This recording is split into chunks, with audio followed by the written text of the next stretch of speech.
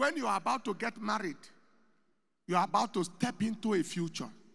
A future is about to be set.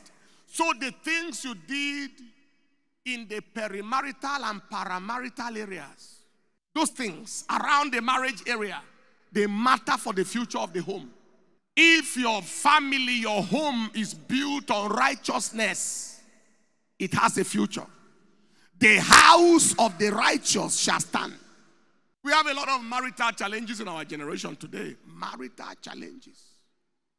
Quarrel, beatings, all manner. Because we have come to the point where marriage is just, it just happens like people buy cloth now. No rules, no regulations, no principles, nothing. If the family must be established, the marriage and the family must be established, if it must have a future, it must be established on righteousness. And these are the following things I'll just mention. Number one, premarital sex must be avoided at all costs. That is the Bible. Hebrews 13:4, marriage is honorable. The bed must not be defiled. When people are standing on immorality before they marry, one, immorality outside the marriage can be easy for either of them or both of them. Next, mutual suspicion. The man is suspecting the woman is suspecting the man. Next, slash down of respect. The value reduces. There is value in novelty. There is value in newness. And of course, lack of love.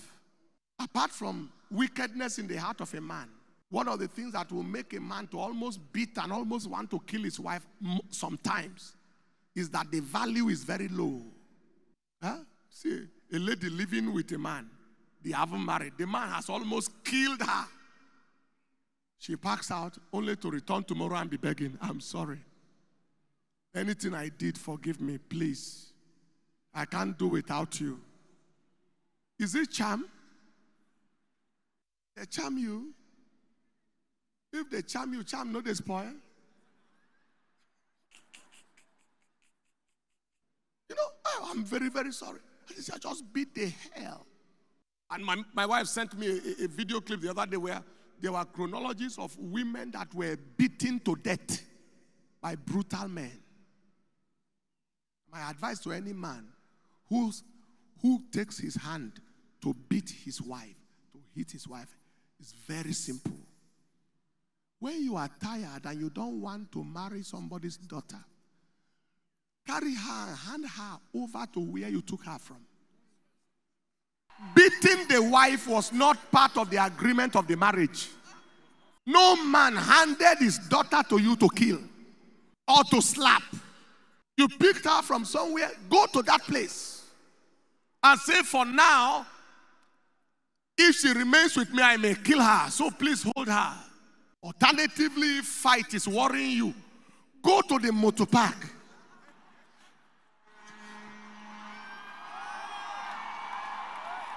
There are many area boys in Lagos, Agbero boys, they are waiting for fight. Man fighting woman is a shame. Am I communicating at all? Premarital sex avoided. Number two, lies, insincerity.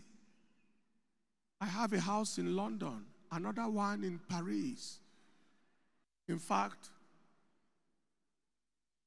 I'm just back from Dubai now to do some financial transaction. It involves oil wells in Saudi Arabia and some other places. And the transaction is $12.5 billion US. And I'll leave there to fly to Florida to seal up some things. And the worst thing is that these are the kind of things that some girls believe.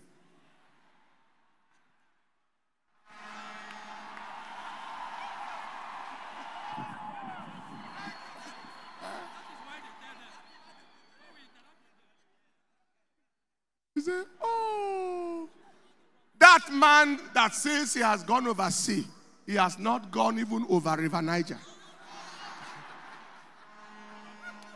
Influencers are full of lies. You just see. I said in the other service, I said there are some people, the only thing that is true about them is that nothing is true. Don't hate a person enough to deceive them into something like marriage on the foundation of lie. It's not good. You are impotent, man, and you are telling a girl you want to marry her. With what? Impotent. Your prayer is not for a wife now. Your prayer is for the restoration of potency.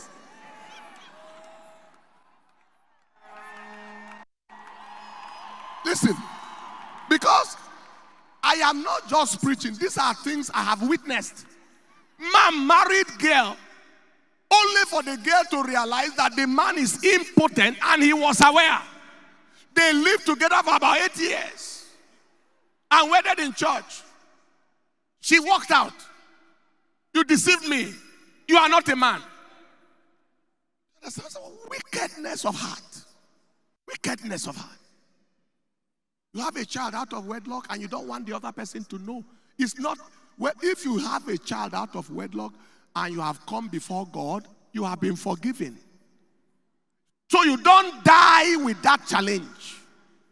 If this person will not marry you because you had a child before, somebody who will both marry you and love the child.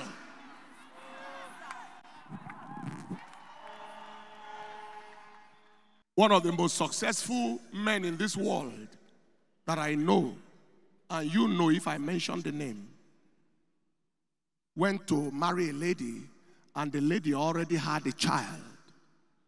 And the person who is to be the father of the child rejected both the woman and the child and left. When this man came and he saw the woman, he liked the woman, and the woman said, yes, but I have a child out of wedlock. The man said, I will marry you with a child. And when he realized that the child's father rejected him and rejected him, he said, I will be your husband and the child will be our first child. That child bears his surname now. I don't know if anybody in the world is aware. I love you and I love your child. You don't know the difference. You won't be able to tell who is the father. You don't know. Because if the man loves you and vice versa, he will love you the way you are, the way he met you. So there's no need to lie. There's no need to deceive. There is no need whatsoever. If a man is in Christ, he's a new creature. All things are passed away. All things are become new. There is no need. Lies and falsehood must be avoided. They are bad foundations for marriage. I've seen people walked out of relationships when they realized they were deceived. A man married his wife. He was the first person that knew that woman. But that knowledge happened when they have not yet married. Do you understand? Do you understand what I'm saying? I want to marry you. Before they married, they had relationship with each other. But they still went ahead and married normal. Because they were on the journey to marry. They were not Christians then, but they got married. Now, the man was the first man in that woman's life, but unknown to him, he was not the only person.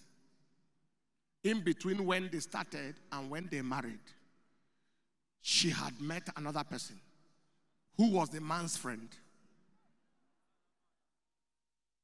and had relationship. Now, they went into the home, and the man in his mind, I am the first person and the only person in this woman's life, but he wasn't aware until about 8 years later. For whatever reason. Is it me you dealt with like this? And the man went out like wildfire, bringing women to his matrimonial bed in the front of his wife. See what you can do for dealing with me like this. Led to HIV. Both of them. HIV, AIDS. And in those days, it's not like today when you have plenty antiretroviral. None of them is alive. You see, because of one seed. Am I communicating? Well, you may be the first, but not the only. I made a mistake, whatever.